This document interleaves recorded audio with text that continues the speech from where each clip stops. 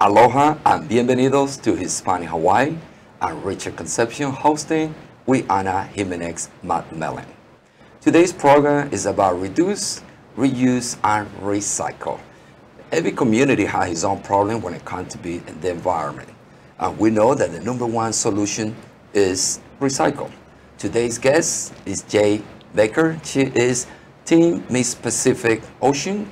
And we have Gianna-Mei. She is Junior Miss Pacific Ocean. They are here to tell us everything that you need to know about the Reduce, Reuse, Recycle program. So we want to say today, thank you to the program. Welcome. Thank you for having us. All right. So let's start it real quick by telling me a little bit about yourself. So I'll start with you, Jay. So I'm a part of the Miss Earth organization in pageant. So I serve as the Miss Teen Pacific Ocean, which is a regional title. So it's a bit bigger than just a state title. And my #1 platform right now is having to do with reduce, reusing, and recycling and helping out the environment through crayon awareness. All right, Gianna-Mei. I'm Miss Pacific Ocean, and I'm in the same organization as Jade is in. And I have the same platform as Jade because we're in the same organization. And just want to stop and help the crayon organization. How did you come up with the idea? With joining the pageant? Yeah. Or, did you want to go first? Or? Okay, so I decided to do the Miss Earth pageant because it's like no other. It has to do with a lot of girl empowerment and taking up a cause that a girl can really connect with. And that was my main thing with this pageant. Well, I always wanted to do pageants because I always see my friends wearing crowns and sashes, and I thought, oh, maybe it would be cool to try something new. But when I actually figured out what pageants are, I realized there's so much more than dressing up. So I just wanted to do more and help the community. So it's a lot of responsibility. Yes. So you always going to be busy, right, from now on? Yes. Oh, no, stop.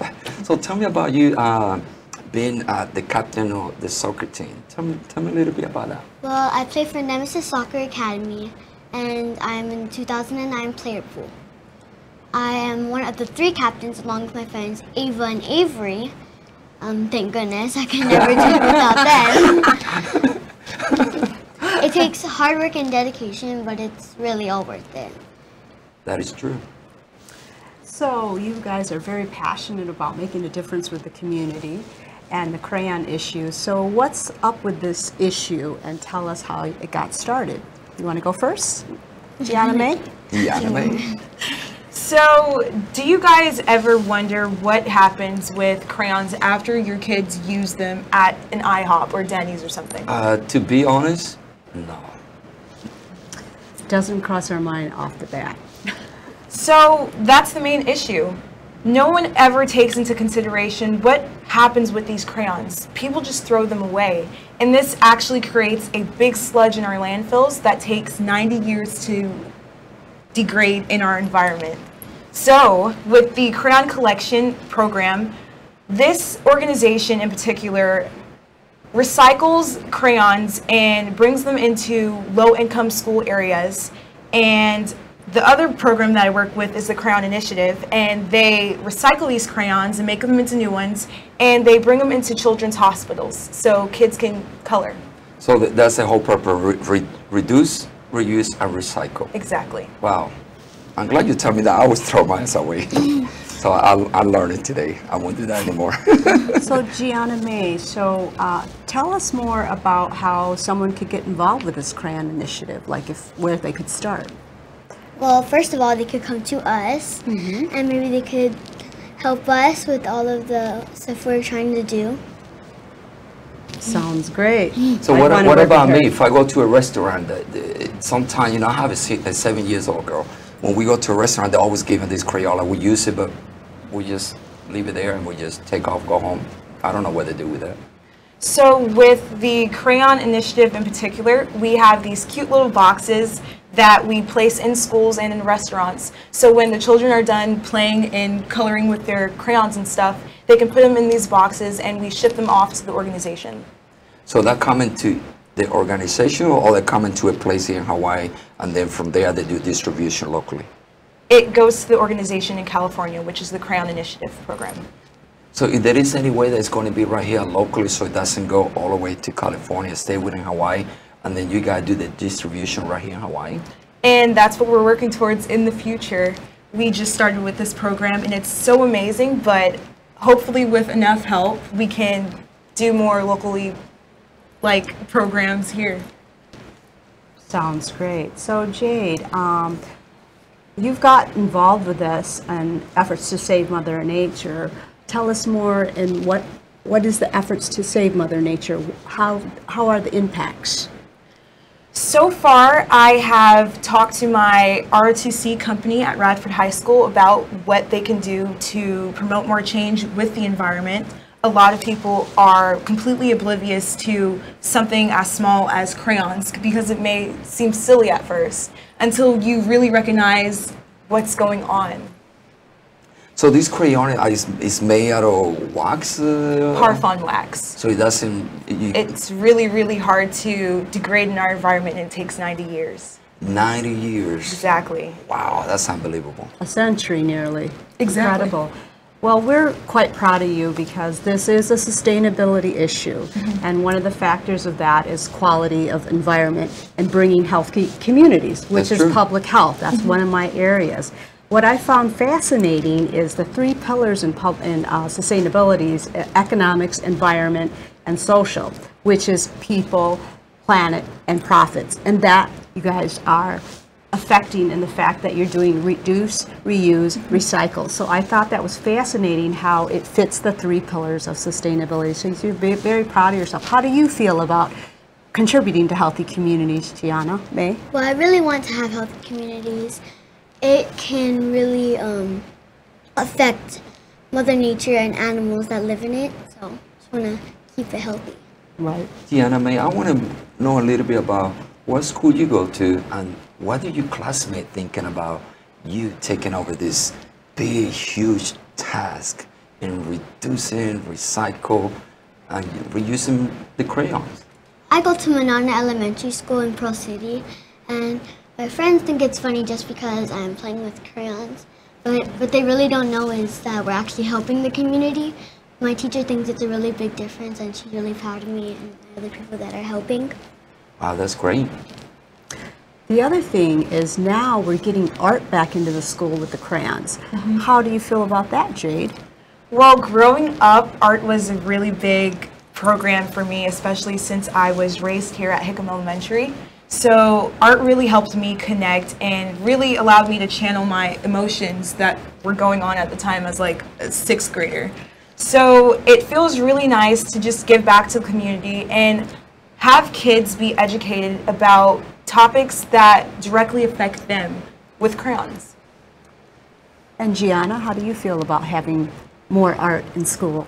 I would love to have art because I don't really like math or science. However, because there's more art available through your Crayon initiative, having art does increase math scores, science, all the subjects. So doing art will make you like math more. Yeah. Well, I love spray painting, so hopefully we can do some kind of recycle with spray paint. I want to know about Miss Earth pageant. So tell me more about that and the difference between Miss Earth and some other pageant organization. So with the Miss Earth organization in particular, our main motto is beauties with a cause. So you don't see many pageants that are really just advocating for something and have these just empowered women just fighting for these causes that are near and dear to their hearts. So I'm excited for nationals because I get to speak on this platform of Crayon Initiative. How do you feel about nationals coming up? I am super excited and super nervous. So tell me where the national is going to be. It's going to be in Las Vegas. Oh, wow. Mine is July 1st, I believe. And I believe yours is in Washington. Yeah. Wow, all the way to Washington. Take me. Yes. I'll be your mentor, you Pack coach. you in the suitcase. So now your initiative is taking you more to the mainland. How do you feel about that and contributing to the platforms in the mainland?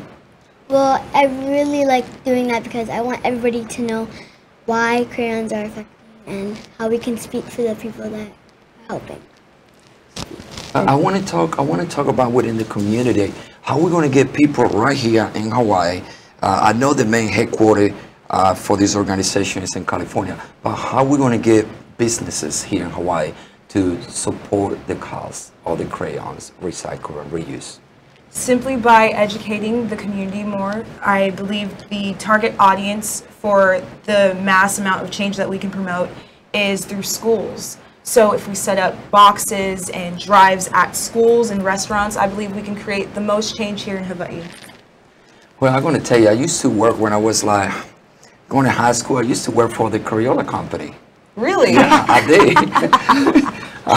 As a student, right? And the company never said anything about this product recycle is going to stay in the landfill for so many years. Now that you talk about that, I kind of think way back when I used to work for them. This company who created Crayola, are they try to remodify or reuse the Crayola, or they trying to create the product that is biodegradable? I'm actually not sure, and I don't think it's safe for me to talk about that, especially if I don't know in particular. Yeah. However, I have seen articles where Crayola has came out and encouraged their consumers to go to these organizations and recycle. Okay. Sounds good. And so as far as reduce, reuse, recycle, how do you feel about this issue with the crayons? Like, give us more information. I really just want to help our community. I don't want it to be a bad place. Like, if it can affect people and homes, I just don't want it to affect. That's good, because what goes in the drain goes in the landfill, right? And the ocean, which you guys are Miss Pacific Ocean, so we want to keep our ocean clean. That's great. And we're going to show this great and wonderful video, and then we're going to take a break. And after the break, we're going to come back and continue talking about reduce, reuse, and recycle our crayons.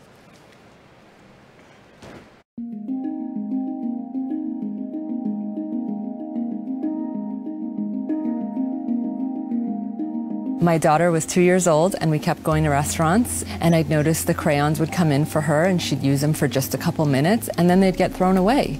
And it just seemed crazy to me that good crayons like that are going in the bin.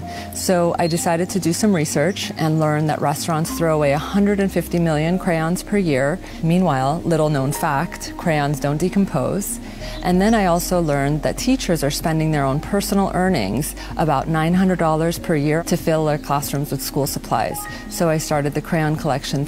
The Crayon Collection is the sustainable model where we ask restaurants to collect the crayons that kids leave behind when they dine out. Then we pair that restaurant with a school within 5 miles of their location, and that school comes once per month and picks up over 1,000 like new crayons. Then we provide that same school with a full art education program that revolves around these crayons. The reason for that is that art education has been eliminated in many schools, even though it's been proven that kids with access to the arts perform better in all subjects, including math, English, history, and we want to raise awareness for these teachers not needing to spend their money anymore. We don't think this is fair. Kids and families can get involved anywhere in America. All you need to do is collect your crayons and put them in a bin, and then donate them to a local school. All this can be found at crayoncollection.org. Please consider making a donation to Crayon Collection. There's no reason why a child shouldn't have a crayon, and there's no reason why a child shouldn't have an art education program.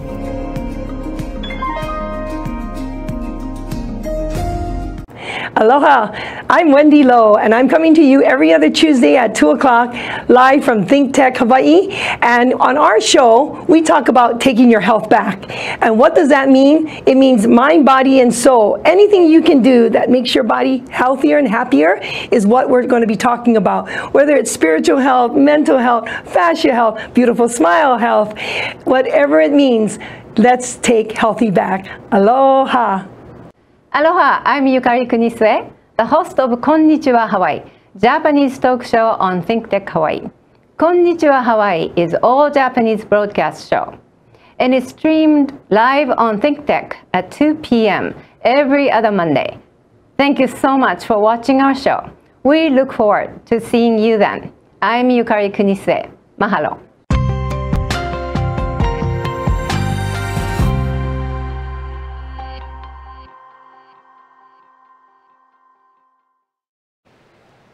Welcome back to Hispanic Hawaii. We're here talking about reuse, reduce, and recycle crayons with Jade and Gianna-Mei. Welcome back. Thank you. All right, we show the video and they talk about how some of these crayons stay in the landfill for a long time. And I saw some boxes that they take to different places. Are you using those boxes to collect those crayons here in Hawaii? Definitely. So I just set up my first box at my school. So the ultimate goal is to set up boxes at Denny's, IHOP, and these big hotels where people are using the most crayons. And on the screen you can see the box that we use to collect these crayons. And after we collect them, we also pouch them and we ship them over so they can be reused in low-income areas all throughout Hawaii. That's the biggest goal. So, Gianna-Mei, how is it with students that you know of, and how would you like other students to use these crayons? Well, I wouldn't want them to throw away because they really don't care about crayons. They just want to do art. But it's really important about how you use the crayons and what you do with them afterwards. And how do you see getting your fellow classmates or other schools more involved? I would want to do a speech or tell the principal to do a speech and tell them how crayons aren't a good thing for landfills. Wow, and the speech coming from you will be very effective because you'll be talking to your peers. That is great. Hispanic Hawaii would like to get involved with your cause, and we brought here some crayons, and we want to give this to you because we want to participate and support you. So we are going to be part of your team if you accept the Hispanic Hawaii to help you to go back into the community and promote you to the school and to the business community. Thank you so Thank much. You're welcome. I used to color a lot, so working for the company, now I understand how the whole thing works. Or I still color as a teen, so. You still do? Oh, You perfect. find the coloring books in the stores. It's Exactly. interesting, and some of them are so intricate. It's different levels of. Especially at Target, I see them all the time in the dollar section. So now when you use this coloring on regular paper, can that paper be recycled, or now that paper is not recyclable because we use the crayon to draw in the paper? I believe the main issue is with degrading the crayon itself because it's so high in paraffin wax in general. So if you color on paper, I'm pretty sure you can still recycle it. Okay. So as far as what inspired you, so I didn't ask you, Jade, how do you feel like getting your fellow students involved, other schools? Well, I did my first actual speech, like Gianna said, with my ROTC cadets since I'm a Delta Company commander at Radford High School. So it was kind of interesting to see my peers' reactions towards me talking about just crayons. They kind of looked at me sideways like I was crazy. But I knew it was for a great cause, and once it registered in their head that this is an actual issue and I talked about how it can't be degraded in the environment, they took it much more serious. Oh, good. And so as far as your suggestion, opinion, or ideas, what about other businesses that could get involved or help on the back end as far as maybe they're not using the crayons, but how they could help with your initiative of reduce, reuse, recycle? They can always help. I would say that the more that they look into big companies like the Crayon Initiative and their crayon collection progress, you can really just promote that change in the community if you just step in and educate yourself. I just want to know, where do you get time to be the company commander at the JRTC, help with collection of crayons, be the Miss Pacific Ocean? What other program do you do? I do track and field, so right after this I probably have practice. You have practice. Wow, I'm And that's why impressed. she's so fit. That's beautiful. So Gianna-Mei, I'd like to ask you the same thing. What's your ideas or suggestions for businesses to help out on the back end of this initiative with the crayons? They could always help, like Jade said, and maybe we should just try and get them involved, even though they don't use the crayons. Maybe they could just do something little to help. And what would be something little that they could do? Well, maybe give us more crayons so that we can recycle. Oh, okay. There you go. Give us more crayons. And how about maybe some money too? Help in the recycling efforts? Or when they give us the crayons, it goes back to the low-income areas that can't afford things like this. So what is the possibility that you can maybe go to Walmart, Kmart, Target, all these places that sell the crayon? The possibility is certainly high, I believe. We just need the manpower to go into these big organizations because the island is so big. Exactly. So it might take some legislature. So have you, Jade, yourself, since you've been in a couple of pageants, have you gone to the Capitol on any legislative issues yet? Not yet for this particular issue. Oh. But it's coming. Okay. So let's It all sure together is. raise the voice and support this and go send email to Governor Iggy so he can maybe get involved with this program. This is great. Exactly. I mean, it's just amazing how when I saw the video myself, I was like, oh, I just assumed that the store recycled the crayons. I didn't know that they threw away each and every one. So I think it's great that you started getting involved in this initiative locally. But yeah, like Richard said, we like to see how we can do more here versus sending so many crayons back to the U.S. for the recycling. And there are a lot of people that are entrepreneurs here, so maybe that might be an area that you guys might look into. Some entrepreneurs here might be involved in a new business. Well, let us know. We have to help.